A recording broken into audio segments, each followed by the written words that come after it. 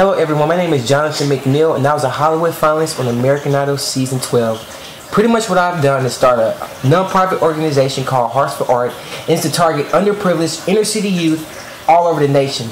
But I really want to start it here in my city, Indianapolis, Indiana. I've met so many young gifted minds and young gifted hearts over the past few years, and I just really don't understand why something as small as money could just stop them from achieving their artistic endeavors in life. You know, there's so many young kids all over the world passionate about so many things, and it just always encounter the roadblock because they don't have the financial backing. So I've started Hearts for Art to bring together community and art and love and be able to pursue whatever they're passionate about at Hearts for Art, and it'll just be a positive environment for them all. So I really hope that you can look into Hearts for Art and fund Hearts for Art.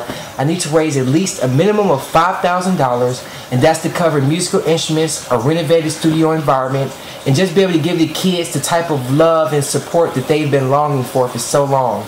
So Hearts for Art is definitely a good way to go, and I definitely know that it will make a huge impact all over the nation, just touch people and just bring people together through art, music, and love. So thank you and have a blessed day.